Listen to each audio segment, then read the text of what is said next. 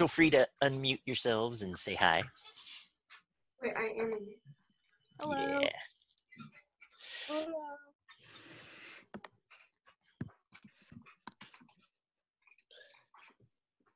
I have a new laptop. Oh, nice. I'm not sure how old the other one was, but I know it was quite old. And it was starting to malfunction a bit, so... Yeah, laptops only have like a few good years in them. Then they start to slow down.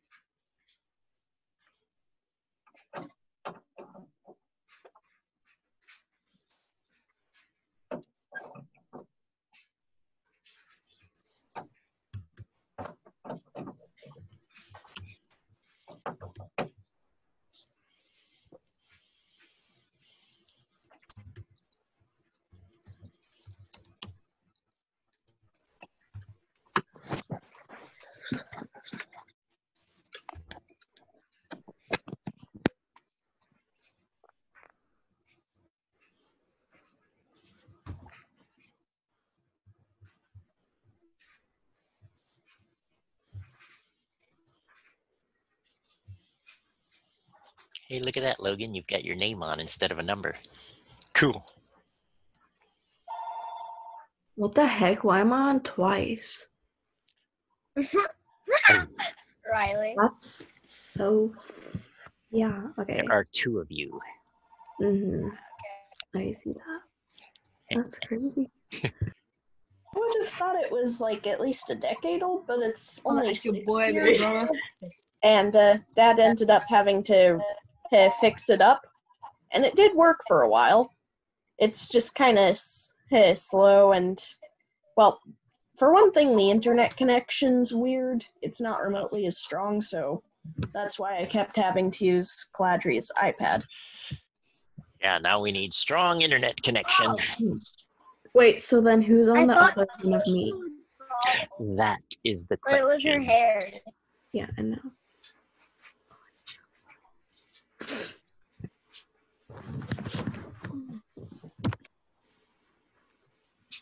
I'm gonna go open the window. Well, open the... Yes. Yeah, it's getting warmer out there and it's looking beautiful. Really nice. Nice to have some good weather for spring. Definitely a nice day out. Yeah, and by the end of June, we'll have the longest day of the year. It's the vernal, no, yeah, spring, summer solstice, thank you. I was going to say vernal equinox, but that already happened. This is the summer solstice, the longest day of the year, which is the exact opposite of the winter solstice, which is the longest night of the year. And yeah, the farther or the closer you get to the poles, the longer your nights and days are when you reach the solstices. Luckily, we're not as bad as Alaska, where you get weeks and weeks of no sun. Or right now, they get weeks and weeks of no night. That's kind of weird, too.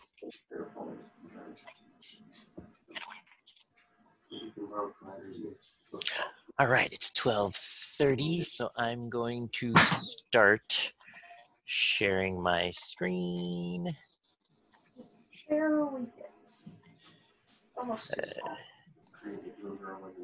And let's go towards, yeah.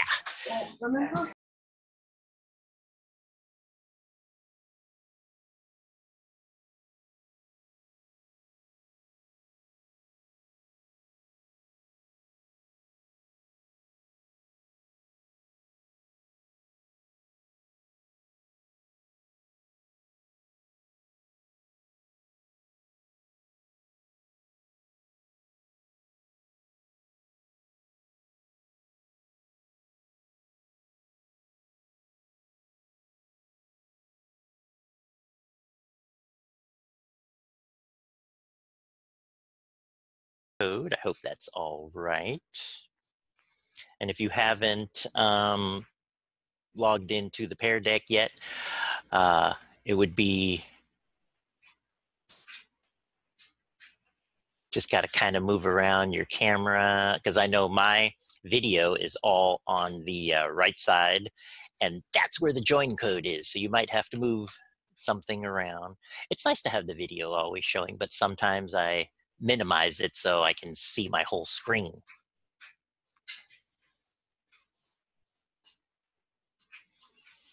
All right.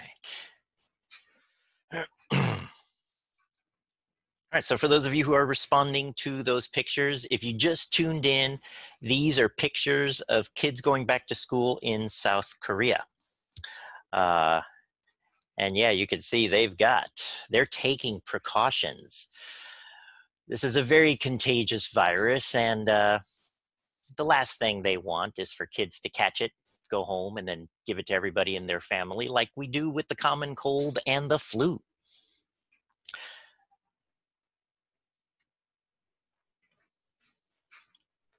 All right, so we've got people writing about, and those are Koreans. I don't know if China's probably doing the same thing, but somebody said, I think Chinese people are more safe than us. Maybe, but these pictures are from South Korea. Yeah, somebody said annoying. Yeah, I mean, just like at the grocery store, how you got to stand here so you're 6 feet away from the next person. And then those dividers, at least they're see-through. Can you imagine if it were the ones, I know Mr. Brennan had those privacy things. Imagine if you had to have that all the time. That would be weird. Yeah, some of you are like, I don't like it. No thanks. Nice to be able to interact, but also looks confined. Yes, it does. And one of the pictures I didn't put there was their cafeteria, where they go to eat, is the same way. They've got those dividers, at least they're see-through.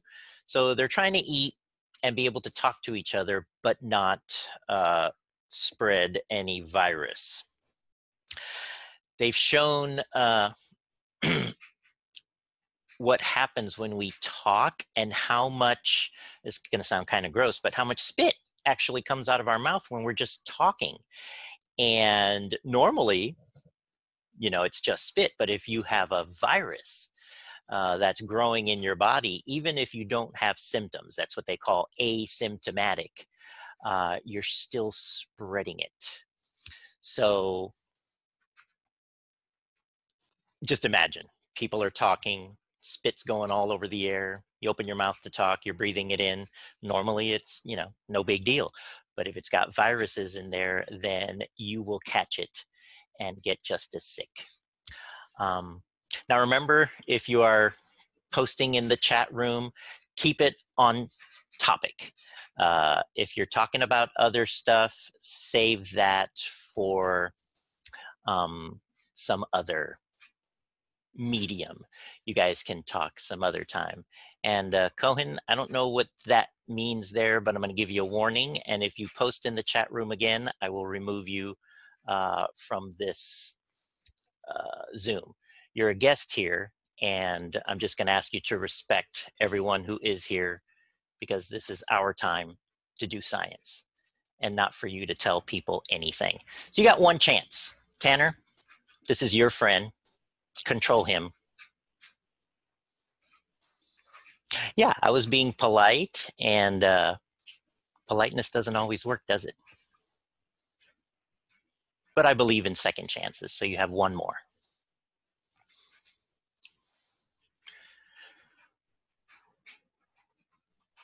All right, so thank you all who responded. I see a lot of great impressions, and I'm going to lock in 3, 2, and 1. So yeah, some of the responses was, you know, some people thought it was interesting, a cool way to stay safe. Some of you thought it was strange. Some of you were like, oh man, that's a bit too much. I mean, COVID-19, it's kind of scary. Not kind of, it is pretty scary. And it's just weird because you don't know if you're going to be one of the lucky ones who gets it and you get over it rather quickly and just feel bad like the flu, or if you're going to be one of those unlucky people who gets it real bad. So this right here, I think that it could work for a while, but not forever. That is the hope. Once they come out with a vaccine, if we can get everyone or enough people vaccinated, we could beat that coronavirus, that COVID-19. So that, ladies and gentlemen, is the goal here.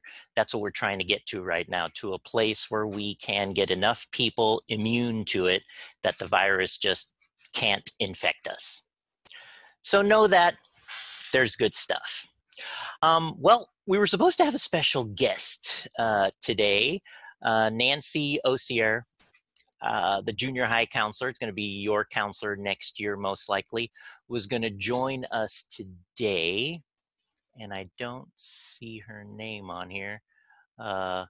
Nancy, if you are here under a different name, raise your hand. Nope, doesn't look like she's here. So I'll tell you what, if she joins us late, I will turn it over to her so we can hear what she has to say, because I'm excited to have her join us today and kind of get you thinking about next year. But since she's not here, we're going to move on. And yeah, if she comes in, I'll let her speak. But in the meantime, I want to put you in breakout rooms so you can actually talk to each other and kind of think about, what are you looking forward to next year, September? What do you want September to be like? And before I put you in breakout rooms, I just want to find out how last week went. Did, in your breakout room, did everyone get a chance to speak? Did only some of you speak? Maybe only one or maybe none. So take a second there to let me know how last week went. And we'll try it again, because this gives you a chance to talk to each other and not have a huge group of people. Yeah, we're at 27, so we're at our usual for Thursdays at 12:30 science. Well, we got 6 people have responded. 4 of them, some people shared 2. Hey, in 2 breakout rooms, everybody got to share. That's fantastic. Whoops. What happened? Sorry about that. Every time I click, it advances to the next slide. All right, so while you're all responding, yep, one group, none of us spoke. I'm gonna set up, let's see, we've got 26 participants. So if we do 5 breakout rooms, it'll be about 5 to 6 people in each room. So I'm only gonna give you a couple of minutes, because 4 people in their breakout room, nobody spoke. So feel free to unmute yourself once you're in the breakout room and just talk. Share about what you're looking forward to next year. If you didn't get to talk last week, what's going well? You know, catch up with whoever you get put with, because they put you in rooms automatically. So I'm going to create the rooms, and when you see the join room message, so you have to be in Zoom now. So if you were on Pear Deck, remember it said go to Zoom. So you should be back on Zoom, and then check out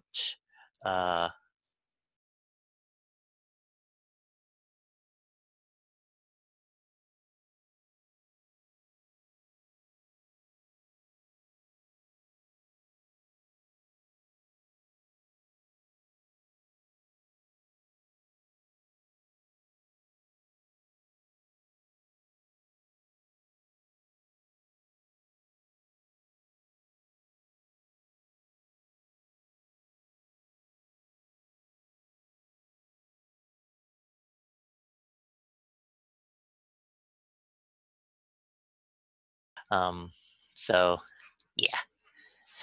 Okay, so on this next slide, I've got these 4 people. What do you think they have in common? By the way, we're going back to Pear Deck now. So if you're in Zoom and it's full screen, remember you can exit full screen, open up a new tab, go back to the Pear Deck, and you should be seeing what I'm seeing. All right, so we got somebody talking about their noses. No, they don't seem big to me. At least 3 of them look small. The guy's nose is bigger than the females. Let's see, they all have hair. That's true. They all look happy. They kind of do. Ooh. Somebody's acting. Are they doctors for COVID? Asking, not acting. They all have had corona. Ooh, that's a good guess. Oh, some of you are wondering, what's he getting at? They're all white. They don't have COVID-19. They're all humans. Of course they are, hopefully. Actually, I'm going to hold off on saying anything more. They all look happy. Oh, the 2 girls at the top look like twins. That's cool. Okay, so you've got some ideas, and they're all great, by the way. And I'm glad you didn't know the truth, because I hope this is shocking. The shocking thing is none of these are real people. Not a single one. This is, I got this article on Facebook. It wasn't the last meeting, but the meeting before that, when I reviewed the Think Like a Scientist activity and what you learned there. Well, it's gotten to the point where fake news is worse than ever.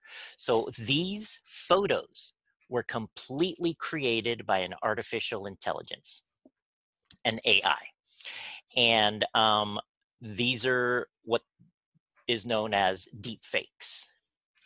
And deep fakes are made by artificial intelligences, and they can make photos of people that don't exist. And then imagine if they make an identity to go with that person, they make videos. So I think I mentioned a few weeks ago that they can make videos, YouTube videos, of people doing things that they never actually did, that never really happened. And these photos look amazingly real. And yet they're not. All fake. All right, we got a hand up. Nigel? You're on. So, all of the previous times I've heard you describe deep fakes, you've said that they were you've just said that they were videos that someone tailored to make the person in them say something they didn't. You never said anything about artificial intelligence or just creating them entirely. You said last time you said they were just altered. Yes. Which is why I'm confused. Well, those are some of the ways they do it, but the other way they do it is using AI. So the AI is how some people are making really good, high quality deep fakes. And that just hopefully raises your awareness that everything you see, whether it's a video, a website, a blog, a news article, always double check, always verify, because they're getting better and better at making lies look real. So that was the point of this. I just thought, I looked at those pictures, and when I first looked at the pictures, I was like, ooh, I wonder, my mind, I was running through some of the same things you all came up with. And then when I read that none of them were real, I was like, I looked at them closely and I'm like, they look totally real. I never would have guessed that. So I find that completely, utterly scary and yet amazing. All right. Sorry about that. I keep clicking and it keeps moving ahead. So by now, most of you should be getting your climate change notes done. And those of you that have, your notes have been great. I hope you're watching the videos where I kind of pause as I show you the Alliance for Climate Education video and talk about it, because I really focus on what I want you to learn, just like I would in class. And that's what I miss about being in class, is watching videos all together and seeing your reactions and pausing it and having a discussion. Well, we can still do that a little bit if you watch my video, or you can watch the video all on your own. So once you finish climate change, it opens up water quality. And that's what I want to focus on for the rest of our time together today. Because those of you who have water quality, you may have seen, good grief, sorry about that, some of my videos. And this video here, ooh, I got a spider on my, okay, spider, can you get off that? Okay, no, I don't want you in my eye, thank you. We got friends. There are these cool, this is a Google Cardboard, and basically Google sells this for about $6 or $7, and they have a bunch of different models. But if you're seeing my video, you can take a smartphone, put it in there, and just hold it up to your eyes. And when you watch a video like this, like the one that I made in 360 degrees, which I did with a camera like this one, this camera attached to an iPhone allows you to shoot 360-degree video. And then when you watch it on YouTube, now if you're just watching it on your computer or on your phone without this, all right, you see my face there, right? May 4th. You don't have to look at my face the whole time. It's kind of embarrassing. So what I'm doing is I'm clicking and dragging. And look, it's like you're walking with me.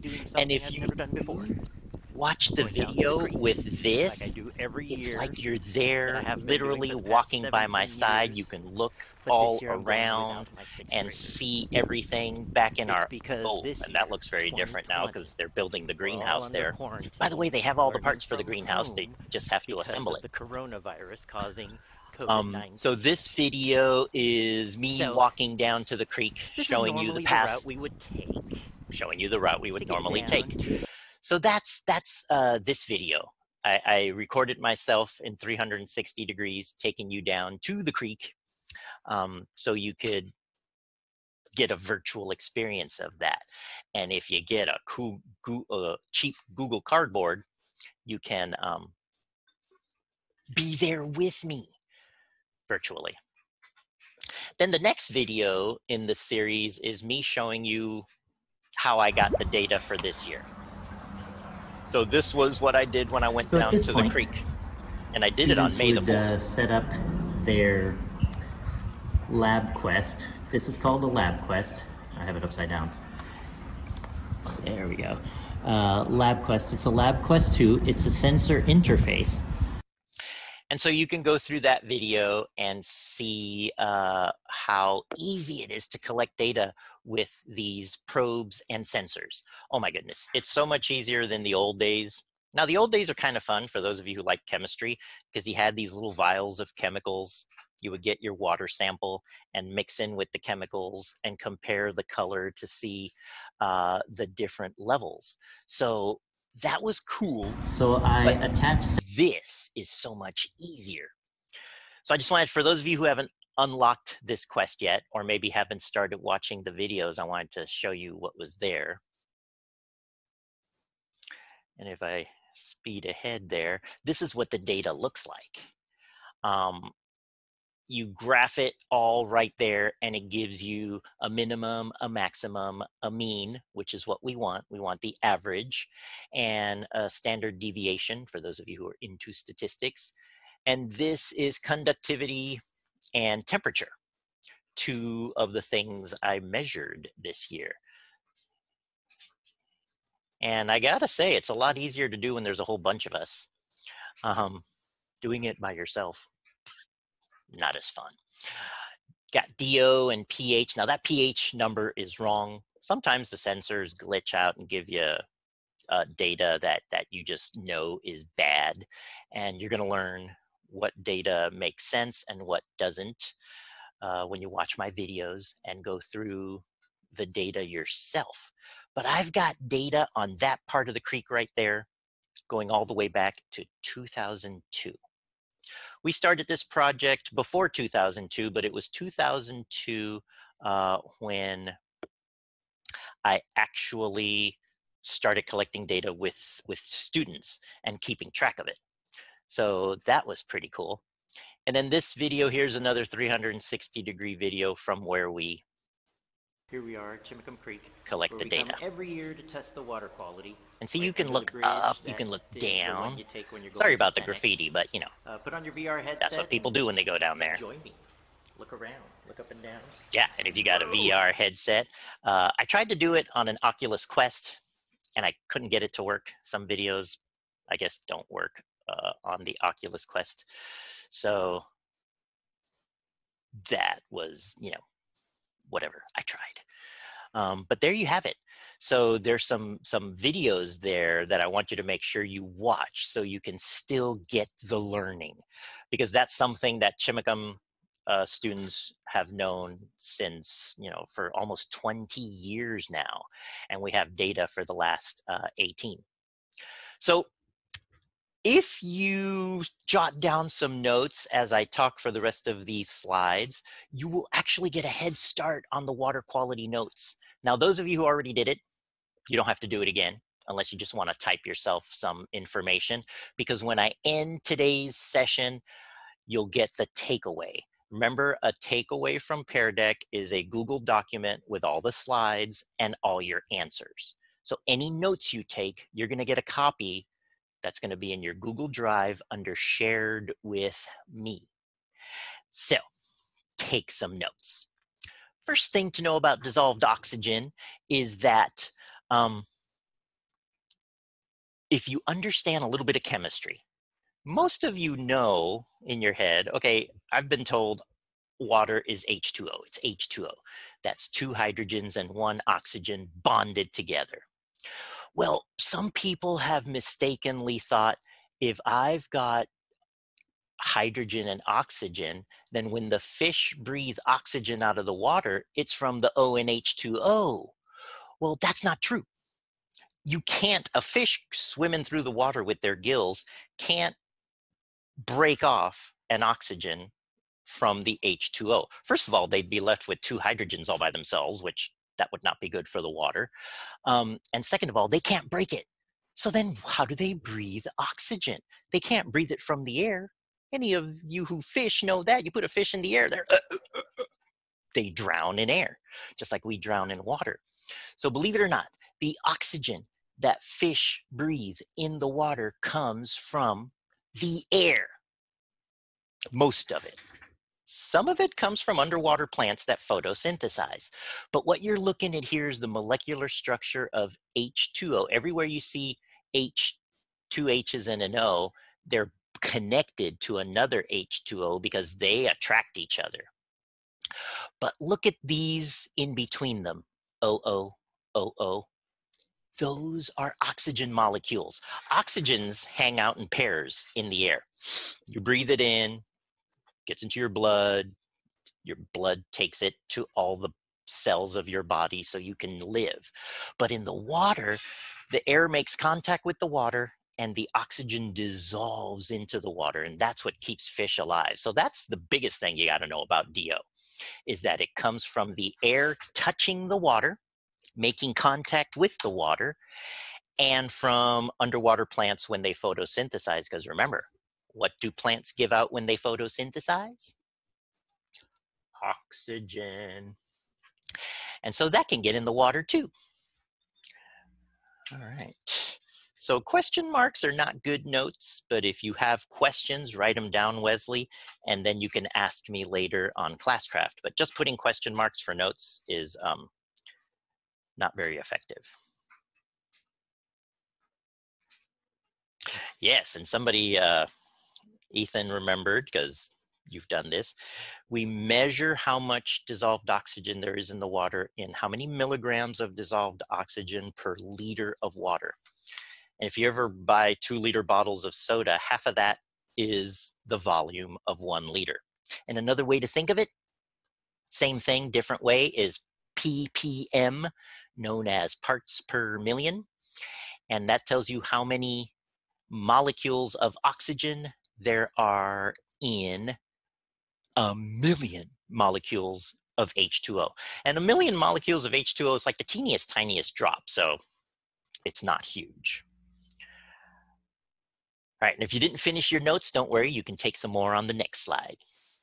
So this slide reviews what I just said. Diffusion from the atmosphere is air making contact with the water. The oxygen dissolves from the air into the water. So does carbon dioxide, spoiler for ocean acidification. But look, photosynthesis on there. That's the other way oxygen gets into water. And then you see that circle for wind cycling. If you think about it, the air is only making contact with the top of the water. So for oxygen to get deeper, it has to get cycled from wave motion and currents. And if you're a lake, wow, you're just getting it from air blowing, wind blowing over the lake. If you're a creek like Chimacum Creek, though, isn't the creek water moving? Yes. So that means moving water gets a lot more DO because it's moving and it's making way more contact with the air. Now, this one shows the photosynthesis. And remember, photosynthesis is great because all those plants, trees, flowers, the leaves, the green stuff, they're taking that carbon out of the air. And spoiler for those of you who haven't done ocean acidification yet, but you've done climate change, you know the more carbon we put in the air, the worse. The warmer we're making our planet and the worse the climate is getting worldwide. So overall, trees photosynthesizing is great. And now that we have longer days, more photosynthesis is happening, more oxygen in the air and the water. Now, this handy dandy chart here gives you an idea of how much dissolved oxygen different types of fish need. Now look at the one at the bottom, bacteria. 1 to 2 parts per million or milligrams per liter. Those are the teeniest, tiniest organisms. Remember Ryan from North Olympic Salmon Coalition who shared with you benthic macroinvertebrates? Those cool little bugs that fish eat that are very important, and they tell us how healthy our creek is, they only need about 1 to 2 milligrams per liters to live, to survive. That's like 1 molecule of O2, oxygen, in a million molecules of H2O, of water. Boggles the mind. Or 1 milligram in a whole liter. That's all they need. And they're getting to breathe. Of course, as the fish gets bigger, like salmon need about 6 parts per million or milligrams per liter. So when we measure the water quality in Chimacum Creek, we're looking for salmon and trout 6 to 7 milligrams per liter or parts per million to know that they're gonna thrive and they're not gonna suffer. Because if they have less, we've seen what happens for years at the Hood Canal when dissolved oxygen drops really, really low. I'm talking about 2 to 3 milligrams per liter. Fish pop up dead. They literally suffocate in their own water. So that's important to write down for that one. Yeah, the bigger the fish, the more oxygen. And 6 to 7 milligrams per liter is not a huge amount. I just want you to get that. For us, 20% of our air is oxygen. That's what we need to live. They only need 6 to 7 parts per million or milligrams per liter. Barely anything. So you don't need oxygen, full oxygen for survival. And if any of you live long enough to look for other planets to live, remember that 20, 21% oxygen, we can survive. Whoa, what happened? Okay, so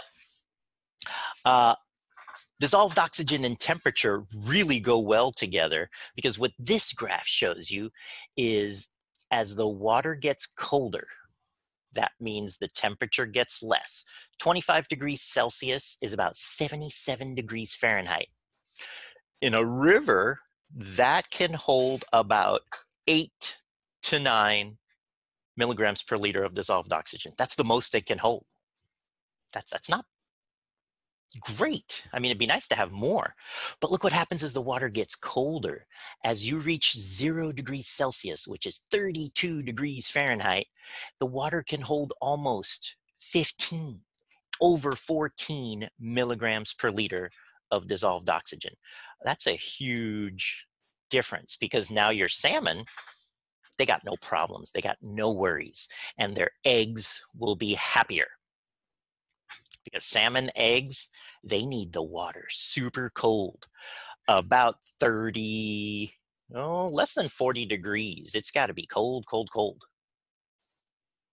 Now, compare freshwater to seawater. Now we're getting into temperature. Seawater has less dissolved oxygen, can hold less than freshwater. You can see there. So the seawater, even at 0 degrees, can hold close to 12, about 11 milligrams per liter at 32 degrees Fahrenheit.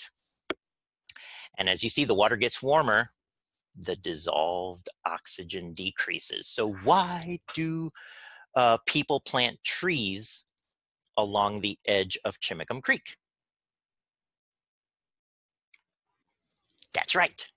For those of you who were thinking or said out loud, to shade the water and keep the temperature down. Yeah, that's what they found out years ago when they cut down the trees along the creek. They found out that the water was getting so warm, salmon were suffering and they were dying. So that wasn't good. So every year that we get to go out, this year we didn't get to go out and plant trees, but in 7th grade, hopefully you'll get to, because it's a 6th and 7th grade project. 6th graders have been doing it for so long. Trees that 6th graders from Chimacum planted have resulted in colder temperatures along those parts of the creek. So Chimacum students have done their part for our community. We help a lot. Temperature also affects the metabolism of fish. Metabolism is a combination of how much food you need to take in so you can do the things you have to do. Think of it this way: the more food you eat, the more energy you have. The more energy you have, the more you can live to do the things you need to do. So here's what happens. As temperature increases, you get more metabolism. You get more energy. Yeah. Think of a snake. When it's cold, they hibernate. They have no energy because they get their energy from heat outside their body. So do fish. We generate heat inside our body, so we're luckier. But as the temperature gets warmer, fish can metabolize more. But once you reach a critical point, it's about 40 degrees Celsius. If the temperature keeps getting warmer, their metabolism drops again. It's too warm. So summer, when the water gets about 67 to 70 degrees, that's at the limit. That's where fish are like, oh, okay, this is just right. I can't take it anymore. So when we keep that shade, those cool trees, they have to be native vegetation. We don't want those invasive berry vines or reed canary grass, none of that. Or the Scotch broom. Those are bad, bad, bad, bad. Get rid of those. Then it's good. Then we keep the water temperature cool.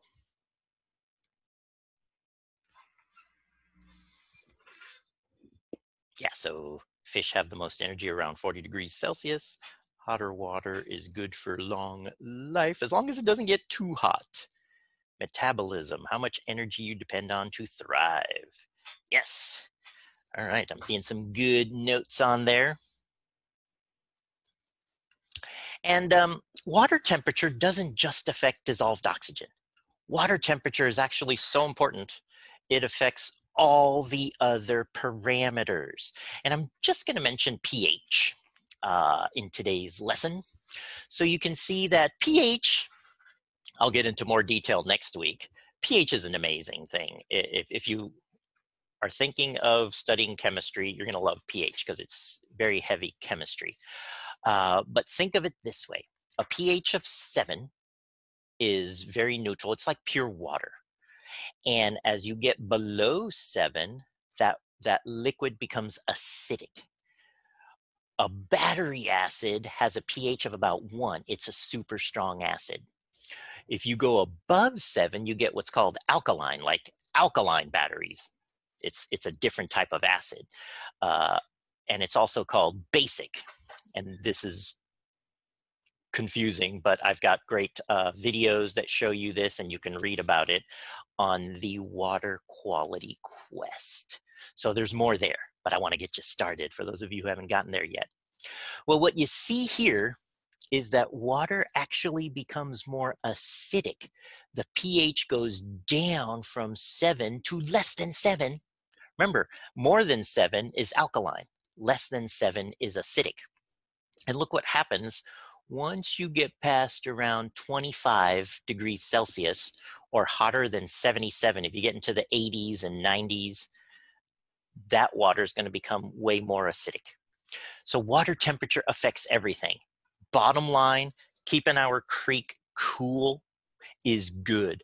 Planting native trees and shrubs along the creek is excellent, because that's how we keep it cool, and that's how we keep it safe. And yeah, for those of you who have that reed canary grass, funny story about that.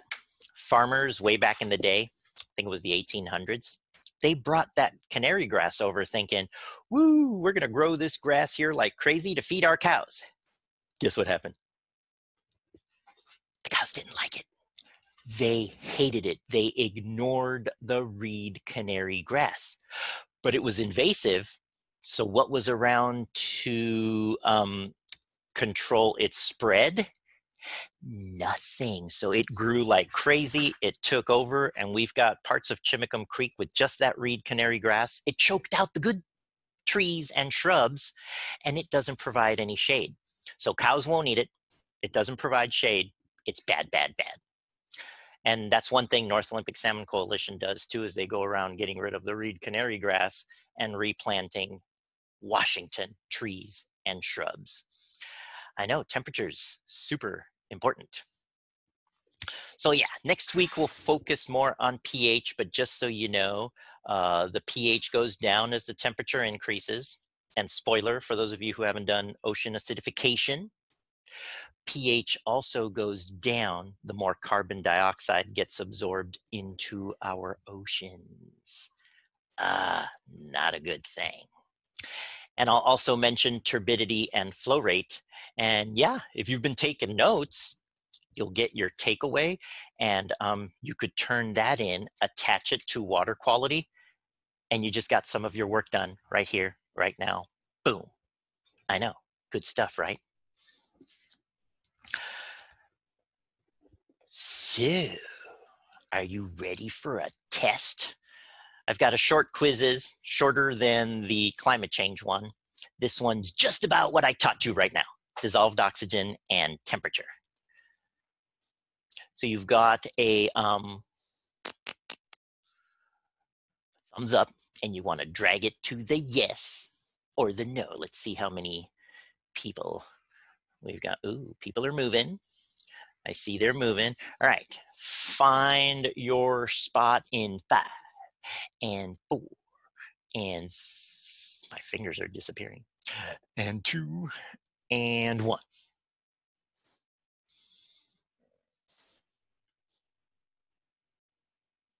So there's a lot on the yeses, and we got 1, 2, 3, 4 on the nose, and 1, 2, 3 that are kind of like all over the place. So I'm going to switch over to the code for the quizzes.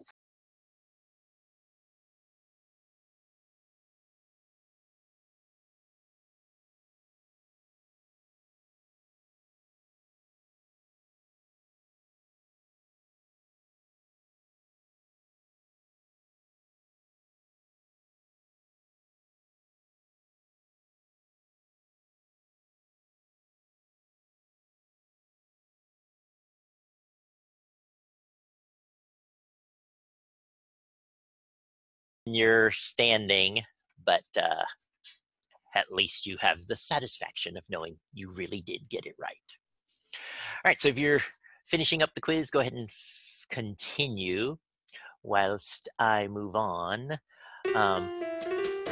Check out my happy dance.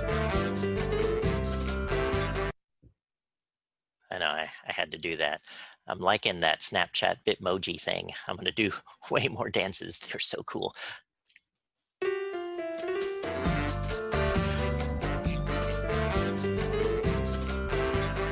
So see, I like to have some fun while I'm making these Pear Decks for you all. Speaking of Pear Deck, I see there are 2 questions on the frequently asked questions for 6th grade. So that's on Google Classroom if you want to check it. If you have a question, put it on there. And if another 6th grader answers it, yay! And if not, I check it every few days and answer the questions. And if you're interested in getting your own Google Cardboard so you can do some VR experiences with YouTube, like if you have YouTubers that do 360 videos, you got to get a cardboard. I mean, look at it.